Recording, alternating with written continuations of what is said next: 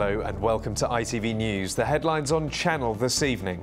Named and shamed landlords who rent out substandard properties in Jersey. Well, that's the situation in Jersey, but in Guernsey there already is a voluntary code that landlords sign up to. The Guernsey Private Residential Landlords Association was set up in 2006.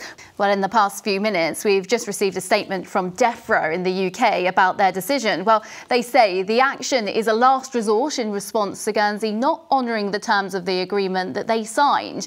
You can see that full statement on our website. That's itv.com/channel.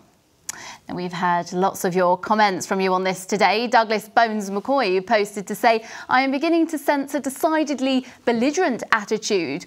Now, sport and Jersey's Lucy O'Sullivan has put in a creditable performance at archery's most prestigious event. She came joint 33rd out of more than 100 women in the World Championships individual compound.